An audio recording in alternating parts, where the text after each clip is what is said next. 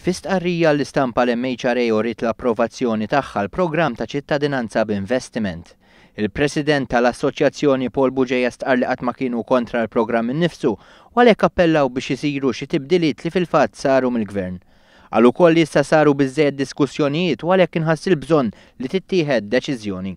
Rajna pożizzjonijiet kif kienu taż-żewġ partijiet u qed naraw li issa wasal iż-żmien li wieħed jieħu deċiżjoni li jieħu linja. Il-President tal-MHRA enfasizza l-importanza sabiex dan il-programm jiġi riklamat bl-aqwa mod possibbli fl-interess tal-pajjiż.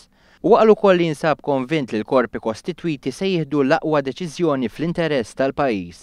U jiena konvint li l-korpi kostitwiti l-oħra se jaraw x'inhu wkoll l-interess ta' Malta u jieħdu deċiżjonijiet tagħhom.